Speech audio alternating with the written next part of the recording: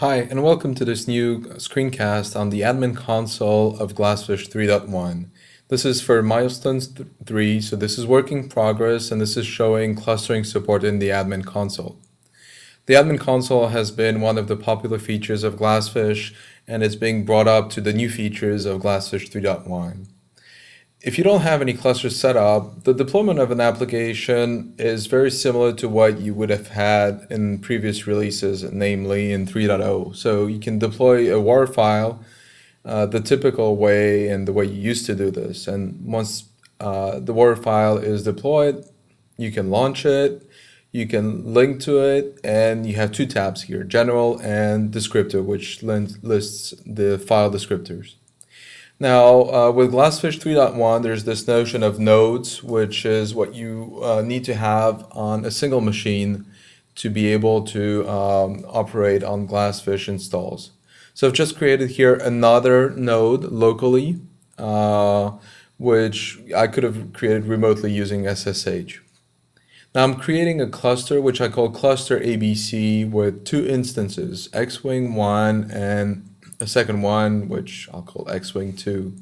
And for the purpose of this demo, X-Wing 2 will actually be linked to the other node.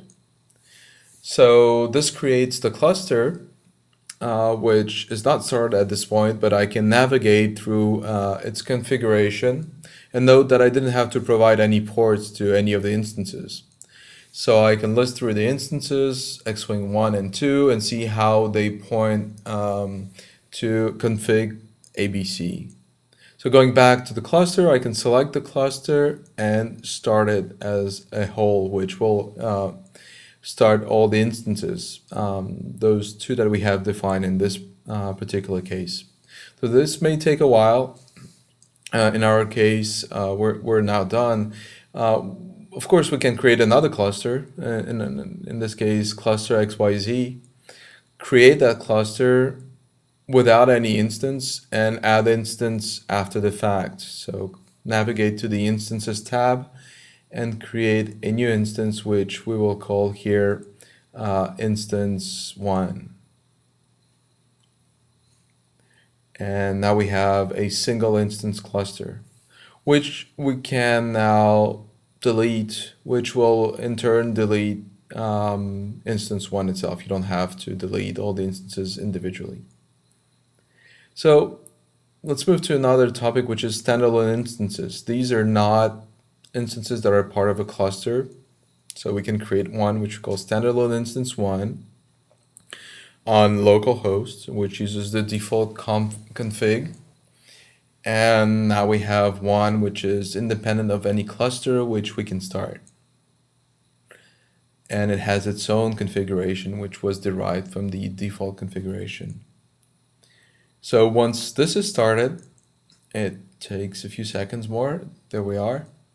We can move to the applications node, which is where it gets interesting, because not only do you have everything to deploy an application, but you have the targets for that. So either standalone instance or the cluster itself. So deploying the same WAR, same web application, you can decide to deploy it not to server, which is the DAS, the domain admin server, but say to the standalone instance, and click on OK. And this actually deploys the application. So there's one target for this application. So we now have this additional target tab for a given application. So we can decide to disable this on the different targets, just the standalone instance for the time being, or click on targets and decide to deploy this to cluster ABC as well. So which means this is now deployed to all the nodes of the cluster. Now we can decide to enable again the application on standalone instance 1.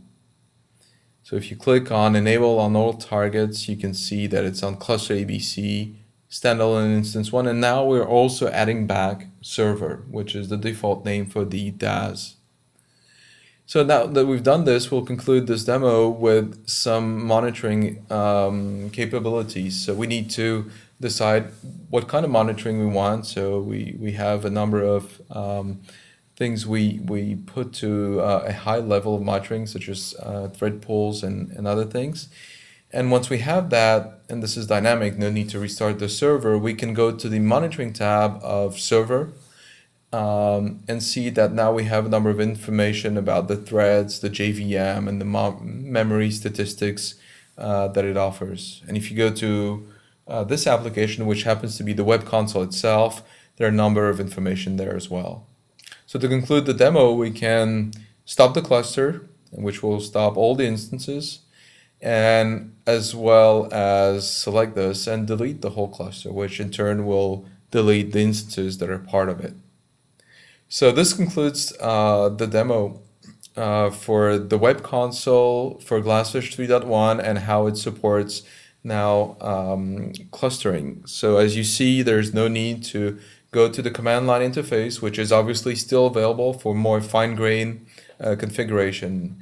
Anyhow, please download GlassFish 3.1, Milestone 3, and give us some feedback. Thank you.